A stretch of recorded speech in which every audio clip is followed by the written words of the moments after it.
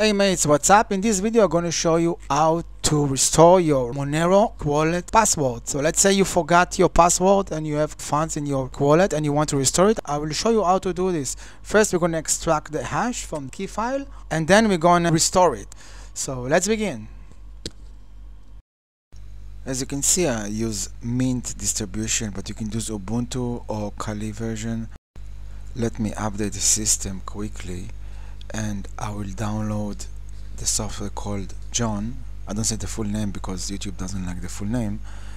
So we need to install a couple of packages in order to compile it from the source code. You don't need to do this procedure. You can just download John from the official website, the zip file, or if you use Kali, it's come by default. Do it fast. I don't want to waste your time. There is a video in my channel that show how to exactly install John on any Linux distribution. And the reason I use John and not Hashcat is because that Hashcat does not support Monero wallet hash. I don't know why, maybe in the future, but for the moment only John do it. Hashcat is faster because it can use your GPU or a couple of GPUs on your system, but John only use CPU, so it's slower. Okay, so we got the John installed. Now we need a Monero wallet. I will use Cake because it's run on Linux, but any wallet basically will work because if you go over the code, you can see that every wallet will produce .keys file. That file contain all the seeds, the private key, the public key, all the information in order to use the funds or restore the wallet. And this file is encrypted. Therefore, the password you use for the wallet is basically the password that decrypt the keys file that contain all the juicy stuff, basically the information that we would like to get. As you can see, I download the Cake wallet from the website. Let's generate a Monero wallet. We can give a random name to the wallet, or just I will call it hummus because I like to eat hummus. I will give it a simple password. I won't tell you what the password because we're going to restore it soon with John. So let's create a wallet. Wallet has been generated. Now we will expose the seeds. You need to save these seeds if you want to restore the wallet. Yes, I copy it. Now if you will go to the wallets, you can see we have the hummus wallet we just created, the Monero wallet. And if you go to security and backups, you can see the seeds, the keys, how it's called. We enter the password and then you will have access to the public key, private key, seed file, view keys, all the juicy stuff we would like to get, and the wallet is being syncing. Okay, let's close the wallet. As you can see, now we have two folders, the John folders and the Cake wallet folders. Let's locate our keys file in our system. So simple find command will search for the keys file. Here it is.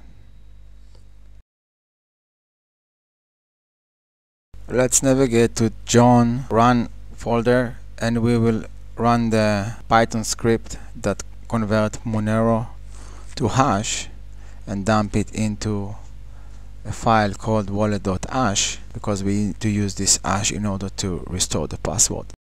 Let me just copy the keys file to our working folder. It's very easy to work with it, and then we run the Monero to John script that will provide us the hash. Okay, run the Python script Monero to John and the wallet keys file location, and let's dump it into a file called wallet.hash that will contain the hash we would like to restore the password from. And as you can see, the file contains the hash that we will use in order to restore the wallet password. Let me download quickly the RockU word list. If you use Kali, you already have all those word lists available on your system. You just need to decompress it, but you have many word lists on Kali distribution because I will use a word list restored method instead of bforce because I don't want it will take so long, And as you can see, now we have all the file we need, the wallet.hash, the RockU word list, and the John install that we will use it to restore the password. I just double check with the list equal format command on John software that it is support Monero hashes.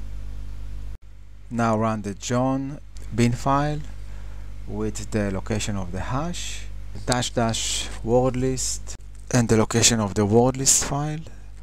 As you can see, you need to run it with the super user. Oh, okay, I have a typo error. Let's run it again, and then John will do its magic. We'll use the word list in order to find the password. As you can see, in a matter of seconds it found the password because it was in the word list, but there are many rules and many options. John is a very powerful tool. You can restore almost any password. The only downside in my point of view is the fact that it's used CPU only and not GPU. Let's open the Cake wallet again, and we will use the password John restore for us. The password is I love kebab. So we're running the Cake wallet. We try to log on to the Hummus wallet with the password I love kebab, and as you can see, it's opened the wallet. We restore the password and we have access to our fund. I hope you liked the video. Please feel free to subscribe, ask questions in the comments. I will do my best to answer. You can use the affiliate links if you want to get exchanges with non-KYC or any other service. I use all those services by myself and I'm highly recommended. Thank you. Have a nice day. All the best. Cheers.